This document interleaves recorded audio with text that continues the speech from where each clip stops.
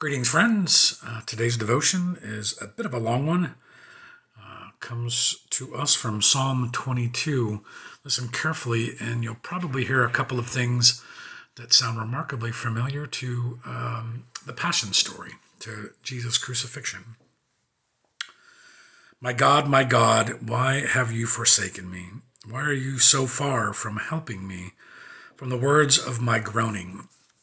O my God, I cry by day, but you do not answer, and by night, but find no rest. Yet you are holy, enthroned on the praises of Israel, and you, our ancestors, trusted. They trusted, and you delivered them. To you they cried and were saved. In you they trusted and were not put to shame. But I am a worm and not human, scorned by others and despised by the people. All who see me mock at me. They make mouths at me. They shake their heads. Commit your cause to the Lord. Let him deliver. Let him rescue the one in whom he delights. Yet it was you who took me from the womb. You kept me safe on my mother's breast. On you I was cast from my birth. And since my mother bore me, you have been my God. Do not be far from me, for trouble is near, and there is no one to help. Many bulls encircle me.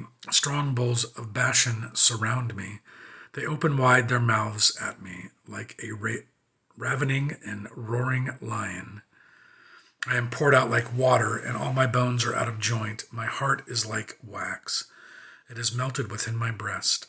My mouth is dried up like a potsherd, and my tongue sticks to my jaws. You lay me in the dust of death. For dogs are all around me. A company of evildoers encircles me. My hands and feet have shriveled. I can count all my bones.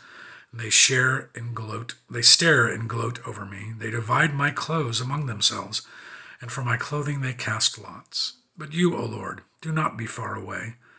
O my help, come quickly to my aid. Deliver my soul from the sword, my life from the power of the dog. Save me from the mouth of the lion. From the horns of the wild oxen you have rescued me.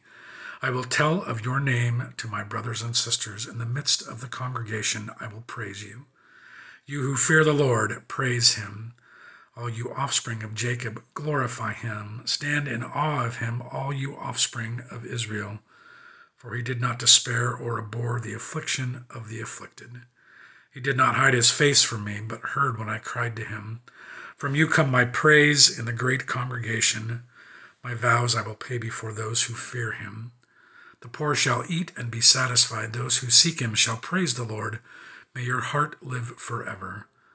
All the ends of the earth shall remember and turn to the Lord, and all families of the nations shall worship before him. For dominion belongs to the Lord, and he rules over the nations. To him indeed shall all who sleep in the earth bow down. Before him shall bow all who go down to the dust, and I shall live for him. Posterity will serve him. Future generations will be told about the Lord and proclaim his deliverance to a people yet unborn, saying that he has done it. So obviously in this psalm, David is in the midst of a significant trial, at least for the first, 21 verses or so, desperate for help from God and recounting the ways in which God has been faithful to the people of Israel. And there's a bit of a turning point at verse 22 when it seems as though God has answered the cry of David, despite the fact that it seemed as though God was absent day and night, as David said at the beginning of this psalm. God showed up and delivered him from his people, and then the praises and thanks from that point on began. And David says that he will praise God's name in the congregation, in the presence of the congregation, and to all peoples.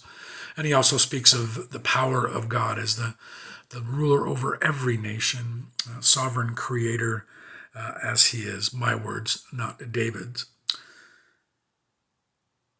You may have, I hope at least, recognized a few of these verses as something we hear in the Passion story. The very first verse, my God, why have you forsaken me? Or words that Jesus spoke when he was on the cross. At that moment, I believe, where he, for the only time ever in his existence, was separated from God as he hung on the cross and bore the weight of every human sin past, present, and future that would take place. And then it speaks a bit of the mocking and also the humiliation that David was experiencing, same as our Lord did after his arrest, as they mocked him when he was on the cross. And then finally, the verses 17 and 18, he can count all his bones, and they stare and gloat over me, and they divide my clothes among themselves, and for my clothing they cast lots. So this is a psalm that 3,000 years or 1,000 years before Jesus was crucified indicates that that plan was already in place at this time when David wrote this psalm. A plan for God to claim victory over our enemy. And of course, our enemy is sin and death. And even in the midst of the trials that we face in this life, we can be assured that the greatest victory that we have has come and is secure because of who God is and his faithfulness.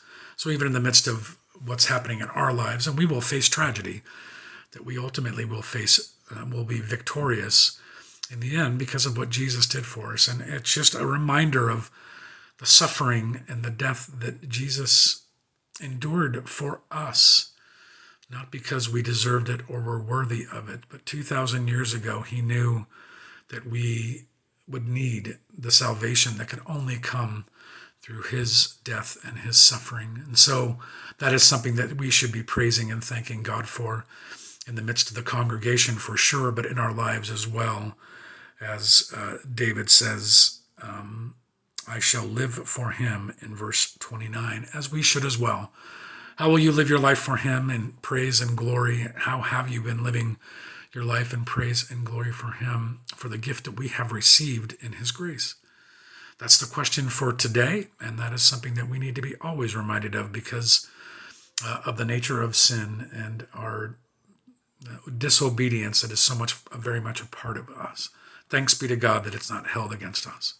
A little bit long today, but let me offer this prayer. Gracious Heavenly Father, thank you. Thank you again as I am reminded of your death and resurrection and the salvation that came to me by your grace. Continue to sustain and encourage me with reminders of that as often as I need to be reminded that my life may reflect my thankfulness and gratefulness for all that I have in you, and may I live for you. All right, that's it for today. Psalm 23 tomorrow, a very familiar one for all of us. And God's blessings on you until then.